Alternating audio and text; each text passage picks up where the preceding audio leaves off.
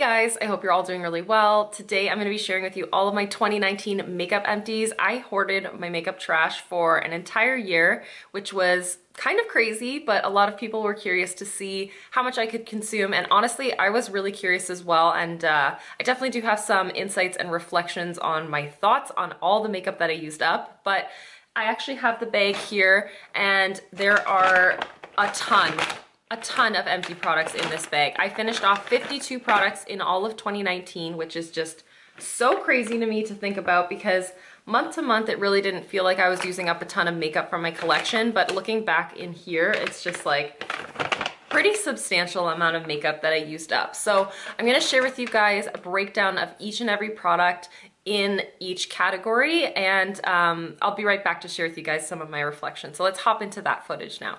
So this is all of the makeup that I used up in 2019. So I'm just going to organize it and share with you guys every single product, as well as the dollar value and the count within each category. So for primers, I finished up 3. One is the full-sized Hangover X primer by Too Faced. I finished this up very recently. I have a mini of the Nude by Nature Perfecting Primer, and then another mini of the Coconut Skin Smoothie Priming Moisturizer by First Aid Beauty. Love this so much. Eventually I will repurchase it, but as my primer collection stands right now, no need for any of these. I do have a full size of this still unopened in my collection that I purchased like last February, which is insane. Or maybe it was even January. That's just crazy. But the total dollar value for all 3 of these primers is $80. And that's pretty crazy to think about, that just these 3 little things right here are worth $80. I finished up 4 foundations this year. The first one I finished quite early on in the year. This is the Cover FX Natural Finish Oil-Free Foundation. Not a favorite of mine, happy to have it out of my collection. Next up is the Wet n Wild Photo Focus Foundation. This is in the shade Soft Beige. This is a good foundation. I don't recommend it anymore that Wet n Wild is not cruelty-free, but it also isn't an absolute favorite of mine. My preferences have definitely changed and moved away from full coverage, so this isn't something I would have repurchased anyways, just given my personal preferences. This is my absolute favorite foundation on the planet Earth. I have fallen so much in love with this. This is a Too Faced Born This Way. I have mine in the shade Almond. I adored this so much. I will definitely repurchase it eventually. I just want to work my way through some of my more medium to full coverage foundations. This is the only foundation actually in this roundup that I finished without a project pan, so that just goes to show how much I do love it. And lastly is the Fenty Beauty Pro Filter. I have mine in the shade 190, I believe. Yeah, 190. This is okay. I loved it when I had oily skin and I needed the longevity, but now it's just not my personal preference. And the total for my foundations is $159.50. I used up $159.50 worth of foundations. So I finished off 5 concealers this year. The first one is the Charlotte Tilbury Magic Away Liquid Concealer. Beautiful, beautiful concealer. Not a fan of the applicator at all. And this is such a high ticket product. So at the time, like at this time right now, definitely is not within my budget, but is something that I would definitely consider. And if you have like a gift card or the desire to spend some coin on some concealer, then I do recommend it because it's beautiful. But like I said, don't love the application method. I just love the actual formula within this. This is the First Aid Beauty Hello Fab Bendy Avocado Concealer. Adore this. I just finished this up actually yesterday and I loved every single drop of it. I'll definitely purchase this in the future once I work my way through some more of my concealers, but I'd love to see also a shade extension on this because this color wasn't perfect for me, but it did work. This is shade 2, by the way, and it's just such a stunning formula. It sits so well on the skin. Same as this guy right here, actually. This is the Josie Marin Vibrancy. This is the Organ Oil Full Coverage Fluid Concealer. I love this so much. Oh my gosh, this is so beautiful. Again, it just looks really natural and beautiful on the skin. It sits so well under the eyes, even where I have fine lines, but it is such a stunning formula. I'm so happy to have used both. Like all three of these were like pretty luxurious but beautiful formulas. This is the Pacifica Transcendent Concentrated Correcting Concealer. I use this more as like a color correcting first step concealer.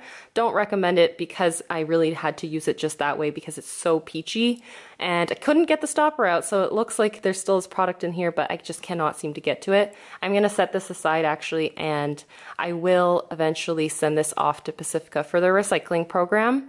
And lastly is the Colourpop No Filter Concealer. Love this stuff so much. It's really, really an effective concealer, and the price point is amazing on it. All together with these 5 concealers, I used up $136.60 worth of concealer this year. That's insane. I finished up 4 powders in 2019. The first one is from Kat Von D. This is the Lock It Brightening Powder in Petal. This was decent, nothing to rave about. I just wanted to get it out of my collection because I no longer support Kat Von D. Same with this one as well. I had purchased the wrong shade, but also I just wanted to get it out of my collection because I don't want to promote such a brand. This is the Becca Hydra Mist. This was just a mini. This is like a gift with purchase kind of mini. Finished it right off within a matter of a month or 2 months, I believe.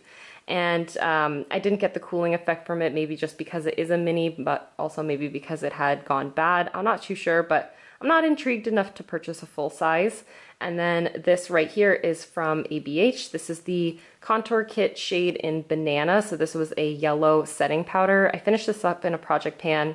Honestly, don't miss it. Don't really feel like it's an essential kind of step for me. In fact, sometimes it can look a little bit deep, but yeah, I finished up 4 powders within this year. I think next year I'll probably finish up fewer because powder is just not my preference anymore. But altogether, I used up $96 worth of powders here. These are all my like colored complexion products. I don't have enough of each category to put them separate. So the first one is technically a blush. This is from Colourpop. This is in the shade Aphrodisiac. I use this more as like a warming bronzer, and yeah, there's a tiny little chunk there, but I have finished it off completely. I finished this at the very beginning of this year, and I really did like it as like a cream kind of contour bronzer to use under and over foundation, but the Milk bronzing stick has definitely replaced it. The Milk matte bronzer, that's what it's called, has replaced this for sure. It functions in a very similar way. And this I also finished at the very beginning of the year. This is the Essence Silky Touch blush in the shade Sweetheart. Beautiful, easy shade to wear. I mean, you can't tell anymore, but it was just like a nice peachy pink and really, really wearable. Yeah, really nice formula too. And I really enjoyed this right down to the last moment that I used it up. And this is the not Physicians Formula. This is the Body Shop Honey Bronzer, and this one is in the shade 01. It was a very fair bronzer, so I could go very heavy-handed with it. That's why I was able to finish off this year. So happy to have this done and out of my collection because I had it for literally years. And then this one here is a liquid highlighter from e.l.f. This is in the shade Illuminating. I loved mixing this in with foundations and stuff, but not something I'm going to repurchase anytime soon. So these products here as a total, there are 4 like colored complexion products altogether, and I used up $41.74 worth of product in this little collection here. I worked my way through 3 of my setting sprays this year. Only one is a full size. This one's from e.l.f. This is the Dewy Setting Mist. I would definitely recommend this and pick this up in the future. I loved it because it didn't feel too slick or greasy. It just left the skin looking slightly dewy, and it really did help to actually prolong my makeup wear. And I like the way this smells. It kind of had like a slightly coconutty scent, and highly recommend it because it's such a great price point. In a very similar vein, actually, except this is more, a little bit more like wet versus dewy, I suppose. This is the Hangover 3-in-1 Primer from Too Faced. I finished up this mini. I love this stuff. My skin drinks it up, literally. I can put it on as a priming kind of spray as well as a finishing spray. It doesn't help to prolong my makeup wear, but it definitely makes my makeup look more natural, and I really do like it. And then this is the Bare Minerals Dew Mist. This had a slight iridescence to it, which I didn't actually love, but it did the job all right. This mini lasted me only like a month and I wouldn't expect anything else, but I didn't love it enough to even consider repurchasing it. With these 3 setting sprays, I managed to finish up $34.23 worth of setting spray from my collection. As for brows, I finished off 4 brow products. The first one is the Essence Make Me Brow. This is a technically eyebrow mascara, but it's more of a brow gel, and it has slight fibers and a good tint.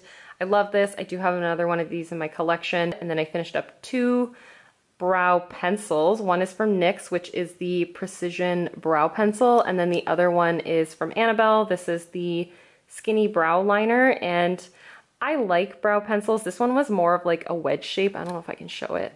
More of like a wedge kind of shape, and I liked it, but I just am moving away from the preference of brow pencils and moving more towards like gel and powder, just because it looks so much more hazy and undone, I suppose. And then the last product that I finished, this was quite a feat. This lasted me forever. This is the Anastasia Dip Brow Pomade in the shade Taupe. So happy to have finished this off. So happy to have this out of my collection, because I do have another one that is still unopened in my collection, which I'll get to eventually, but such a great value for money. This lasted for a very long time. Between these 4 products, I finished up $49.98 worth of brow products this year. So I finished off 2 single shadows. Actually, I think I only finished 2 shadows in general this year. And the first one is this Colourpop Couche. This is a Super Shock shadow. It was this beautiful, like, cool toned taupey metallic shade. I love this so much, and I'm so happy I got this used up this year. And then the other one is from Stila. This is a Glitter and Glow liquid shadow in the shade Kitten Karma. I did take out the stopper a little too soon, so I don't think that this is fully done, but it's as done as it can possibly be for me, and I'm happy to have gotten so much use and love out of it. The value for this category, these 2 items, is $39.90. I finished up 5 liners for my collection, 2 of which are Colourpop Creme Gel liners. One is in the shade Get Paid, and the other one is in the shade Honey Dude. I finished these both off in Project Pans. These liners are so good for the waterline. I really do like these and recommend them, but I haven't replaced either of them. Eventually, I think I will, but I haven't quite yet, and yeah, I'm a big fan of both of these and this formula as a whole. And then I finished up a mini of the Kat Von D Tattoo Liner ages ago. It's a nice brush tip product, but I'm happy to have used it up and get it out of my collection, seeing as I don't really want to purchase from this brand. And then this is the Smashbox, what is this called? Always On Liquid Eyeliner. It is a felt tip instead of the brush tip. And I do like this. I personally prefer felt tips because I find I can like lay the tip onto my lid, and then I can just kind of use it to create a guide for the actual shape of my liner. However, I'm not going to repurchase it because liquid liner I don't really ever use until they're actually used up. I just eventually have to throw them out because they just dry up. So I have a Fenty one I'm working on right now, and then eventually I might just purchase only drugstore ones if I feel the need for any. And then this is a glitter liner from NYX. This is the Liquid Crystal Liner in the shade Crystal Hip.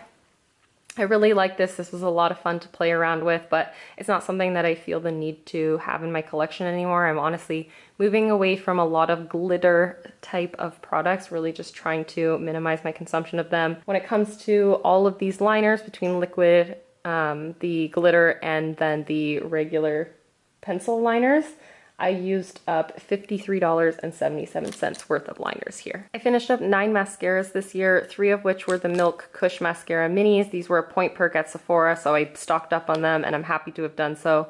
They served me very well, and now I have a full size that I'm working on. I love this formula. I love this brush. I love the way that this makes my lashes look. It's such a good formula. And yeah, it just gives me so much volume and length and a little bit of clump, which I dig. And then this is the Physicians Formula. I think this was called the Lash Contortionist. Yeah, Lash Contortionist. This is okay. I don't love it now that I have tried other formulas, but I did like this at the beginning of the year when I did use it. I just find in comparison, it doesn't give me near as much volume as other formulas do. This one here is more of a separating style of mascara. This is the Smashbox Superfan. Love this. It has a rubber bristle wand, which is not usually what I tend to go for, but I really love the way that this separated and lengthened my lashes, and it never smudged or budged. This right here is the Too Faced Damn Girl Mascara. I didn't really love this, to be honest, guys. This was not a great formula in my opinion. I found that it dried up very quickly and it was very, very heavy and gloppy. It just was very messy in my opinion, and just as bad as Better Than Sex. Not a fan of Too Faced mascaras. And then these are both from Marc Jacobs. These are the Velvet Noir mascara and the Velvet Noir primer. I really like these in combination with one another. I found that the Velvet Noir mascara on its own it fell a little bit short for me, but together they were really beautiful. However, this primer I did find was very difficult to completely cover over and get an opaque coat on top of, because it had this like white nude kind of shade to it. So I liked these, but I don't love them enough to repurchase them. I think like $60 for a mascara routine is just absurd. And lastly is a mini from Hourglass. I just finished this a matter of a couple weeks ago and I loved it so much. This is the Caution mascara. Oh my gosh, this is so beautiful. Like, I understand why when this came out it was very raved about. It was so, so beautiful. Right to the last drop, it was stunning and the wand was so nice on it. Love the way this made my lashes look. So I have 9 mascaras that I finished up all together in 2019, and it was $190.47 worth of mascara, which is crazy. And this is the last category. This is my lipsticks. I finished up 9 lipsticks this year. The first one is the Milk Kush Lip Balm. I put this in here even though it technically is a lip balm because this was a tinted lip balm and I adored every moment of using this. This was in the shade Canatonic. It was the most like just perfecting kind of lip balm product. So so comfortable and so beautiful, and it was highly addictive. I loved this so much. I had to put it into here because I did use it as a makeup product more often than not. As for lip gloss kind of products, this one is a little bit of a spoiler. This is the Colourpop Moonchild lip gloss, the one that's in my Roulette Pan collab right now. This is completely finished off. I used this a lot lately, and today is actually New Year's Eve right now, and I figured I'd just toss it in even though technically it's still in a project. But yeah, it is done and it finished it within 2019. I also finished up this e.l.f. tinted lip oil, I believe they're called. This is in the shade Nude Kiss. I have another one of these because this was, again, a very addictive and comfortable product, and I just absolutely love the way that this sat on the lips and perfected my lips a little bit and made them feel very nourished. I finished up another Colourpop lip gloss in the shade WeHo, and I love this so much more than I love Moonchild. The tone is almost the exact same as you can see, but Moonchild had a little bit of shimmer that would just linger too much, and WeHo is just perfect in my opinion. Next up is this butter lipstick from NYX. I finished this off in a project pan, and I'm happy to have done so because it was so freaking old, so old. But a really comfortable lipstick formula. Again, that was like my preference this year, was just like easy, toss it on, nudes, and I am so happy to have used up all of these. This is a lip liner from Kat Von D, and the shade is OG Lolita. Sorry, I couldn't see what that was called. OG Lolita. Super easy to wear lip liner, slightly peachy brown kind of tone. Went with everything, but happy to have it out of my collection. And then this is from Bite. This was a full size of the matte lip crayon. I had mine in the shade Leche. Finished this up in a project pan and really enjoyed every moment of using it. And same with this guy. I didn't finish this in the project pan, but I had it in a project pan. This is Colourpop Grunge. This is a matte lippy sticks. Loved this color so much, but I ended up using it a lot as a cream contour slash bronzer situation and really enjoyed it that way. So altogether, I finished up 9 lip products, and the value of these lip products was $119.08. As I said in the intro, I finished off 52 makeup items this year. The grand total of all of these products is $1,001.27 retail.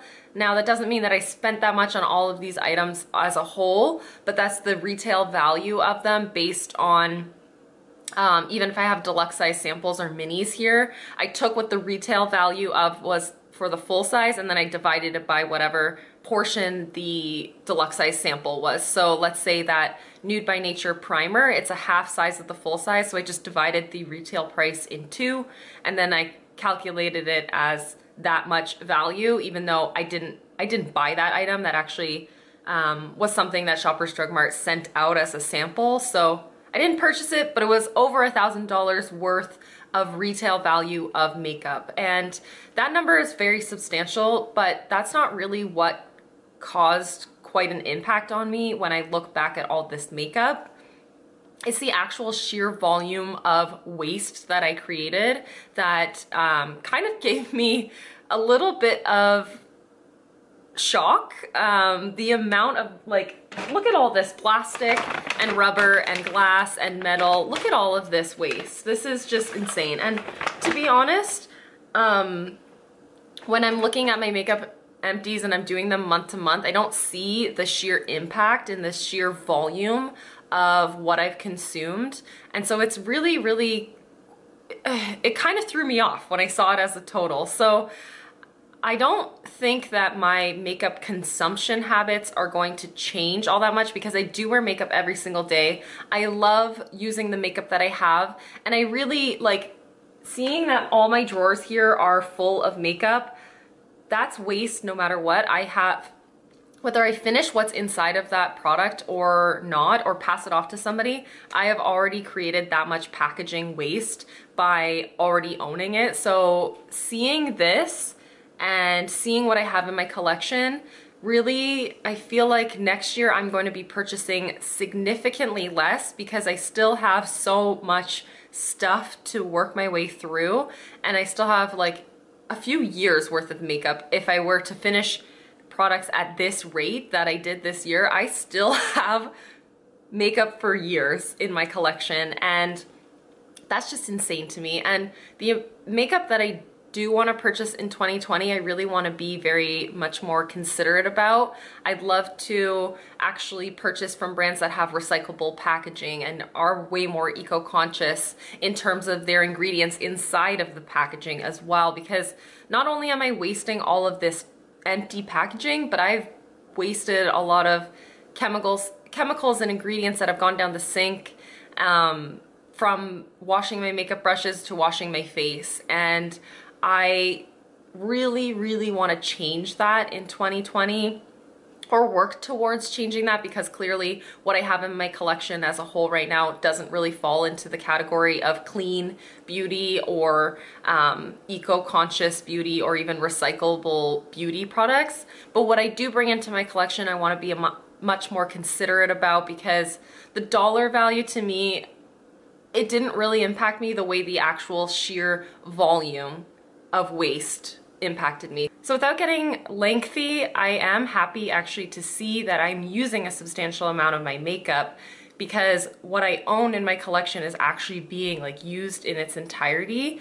But it has really helped cement for me the types of brands and the types of products that I want to bring into my life going forward. So of course I'm going to work through what I already own, but the things that I'm going to add to my collection and add to my life, I really want to be a lot more aware of and a lot more critical of. So this was a very interesting exercise. I am actually going to collect all of my makeup empties for 2020 as well. So in a year from now, we will see kind of what my consumption was like and the types of products that I was working my way through. But for now, this has just been a really insightful journey for me and experience. That's absolutely everything for today's video. Thank you guys so much for watching and for hanging out with me, and I'll see you in the next one. Bye guys!